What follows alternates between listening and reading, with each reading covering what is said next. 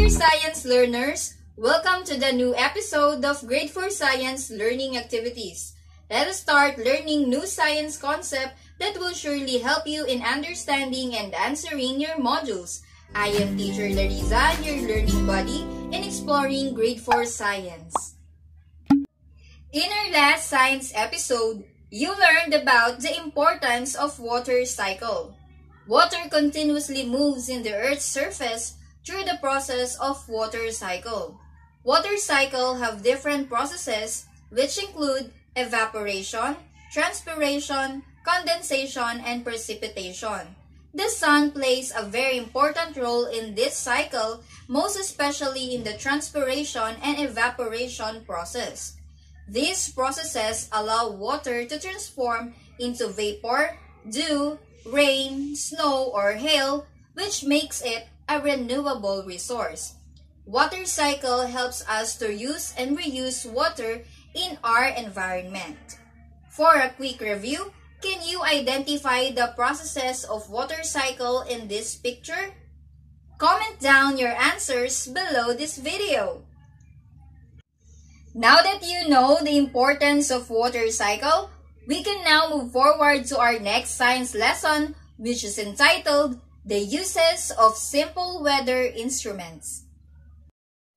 Science Learning Episode: The Uses of Simple Weather Instruments, Part 1, Weather Components in a Weather Chart and Temperature. At the end of this video lesson, you are expected to 1. Describe the different weather components in a weather chart, and 2. Use different weather instruments to measure the different weather components. The Earth is surrounded by a blanket of air called the atmosphere. The conditions of the atmosphere give rise to weather conditions. Ang pagbabago ng ating panahon ay sanhi ng mga salik nito na binubuo ng air temperature, wind speed and direction, and cloud formation na maaari nating sukatin gamit ang iba't ibang weather instruments. Now, let us see how do weather components look like on a weather chart. A weather chart tells about weather components that determine the weather condition at any given time. The daily weather report will help you know the weather condition. Mahalaga ang datos ukol sa panahon. Ito ay dapat na naglalaman ng tamang datos ukol sa temperatura, bilis at direksyon ng hangin at ng kondisyon ng kalangitan. Sa tulong ng weather chart ay maaari nating planuhin ang mga bagay na maaari nating gawin sa isang araw. It also helps us to be safe and to prepare for dangers and calamities. Now let us take a look at the elements of a weather report in Carmona, Cavite. As you can see, there is a report in wind speed, temperature, and the sky condition. Here is another example of a weather report or forecast. There is also a report on wind speed and direction, sky condition, and temperature. Now, let us study this weather report.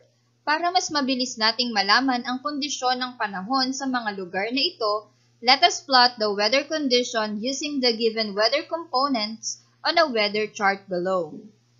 You may try to answer this on your notebook. Do not forget to identify the important weather elements given on the weather report.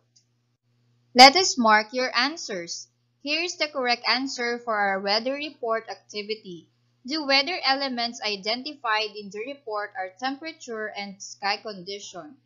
There are 3 places given on the report, which are the Metro Manila, Baguio City, and Cebu City. The temperature in Metro Manila ranges from 30 degrees Celsius to 35 degrees Celsius, 20 degrees Celsius to 24 degrees Celsius in Baguio City, and 25 degrees Celsius to 30 degrees Celsius in Cebu City. We have the hottest temperature in Manila and coldest temperature in Baguio City. In terms of sky condition, the weather is fair in Metro Manila, it is cloudy in Baguio City, and there are dark clouds in Cebu City. Therefore, the weather is not good in Cebu City and they are experiencing a gloomy weather. To predict the weather, the temperature of the surroundings is measured. Sa ating mga nakaraang aralin ay ating natutunan na ang temperatura ay ang antas ng init at lamig ng isang bagay o ng isang nilalang na may buhay. The instrument that is used to measure temperature is called thermometer. A room thermometer has numbers etched on each side.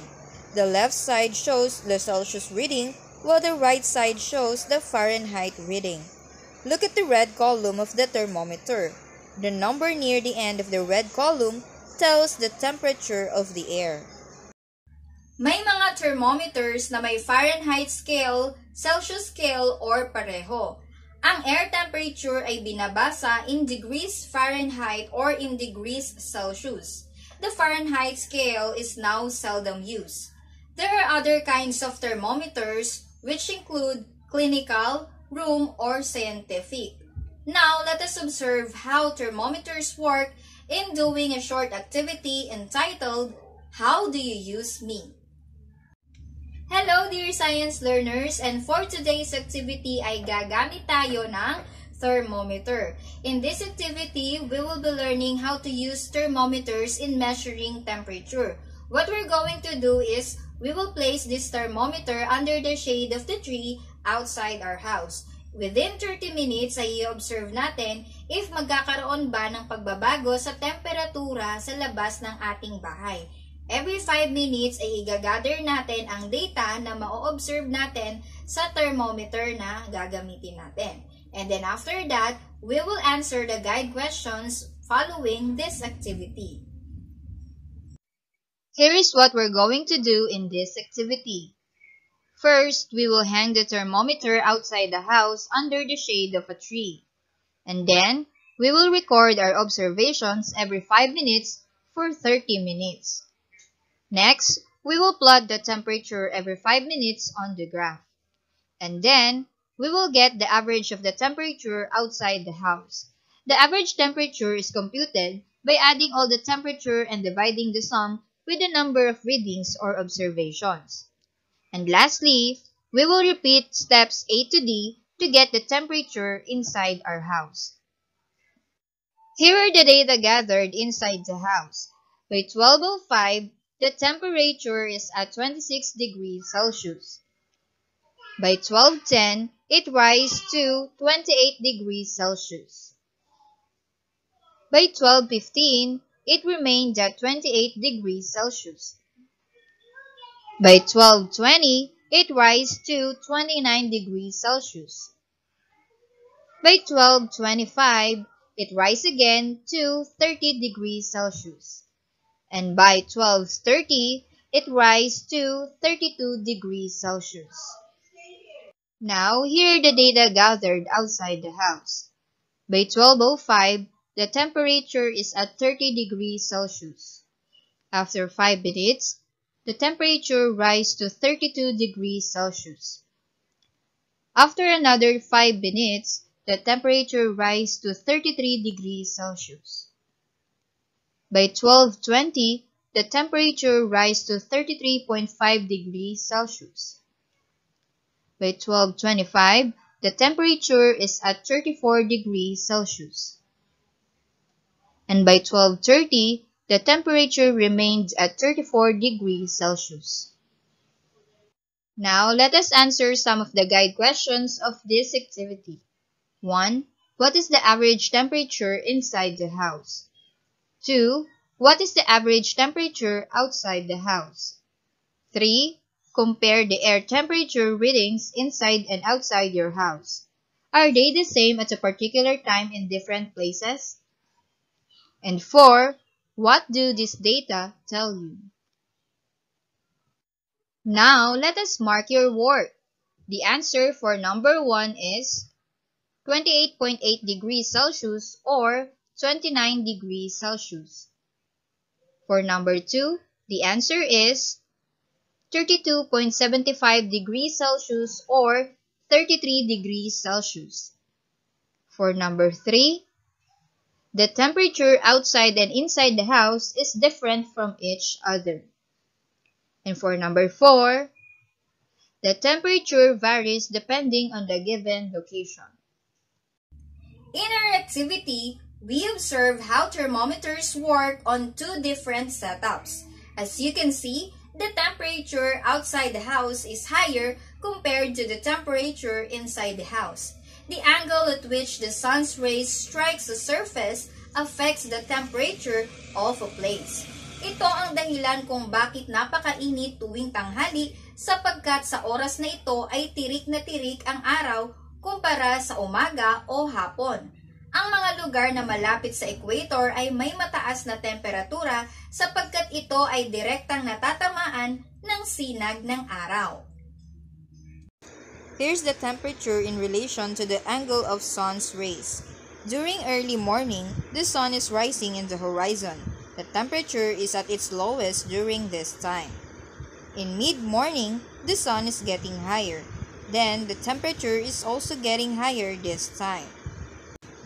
At noon, the sun is directly overhead. The temperature is at its highest during this time. In the afternoon, the sun is setting lower. The temperature is getting lower by this time. During evening, the sun is ready to set. The temperature is lower than that in the afternoon. The time of the day and the time of the year also affect the day's temperature. When there is no weather disturbance, the temperature is at its lowest in the morning. Further, the temperature is low during rainy days and high on a fine weather. Now let us do this activity on what factors affect the day's temperature. Study the chart below and answer the following questions. Compare the temperature readings during the fine, fair, and rainy weather conditions. For the first question, at what time of the day is the temperature at its highest?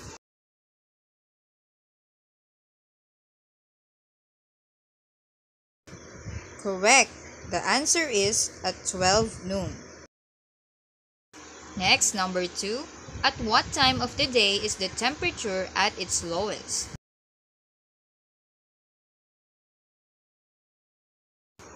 Correct. The answer is at 6 a.m. Next number, at what weather condition are the temperatures high?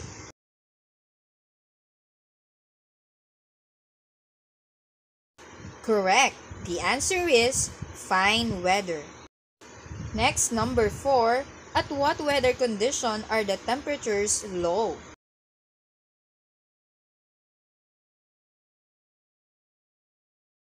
That's right again. The correct answer is rainy weather. And for the last number, what factors affect the day's temperature?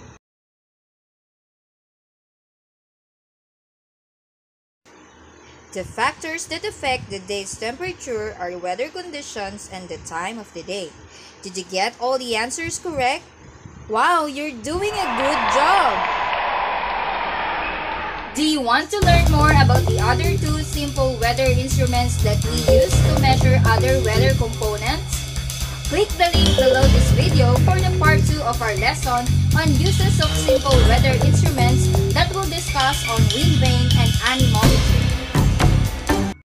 That's it, Science Kids! I hope you learned something new in our science episode for today. If you like this video, do not forget to hit like and subscribe sa ating channel at i-ring mo na rin ang iyong notification bell para manatili kang updated sa ating susunod na videos. You can also follow me on my different social media accounts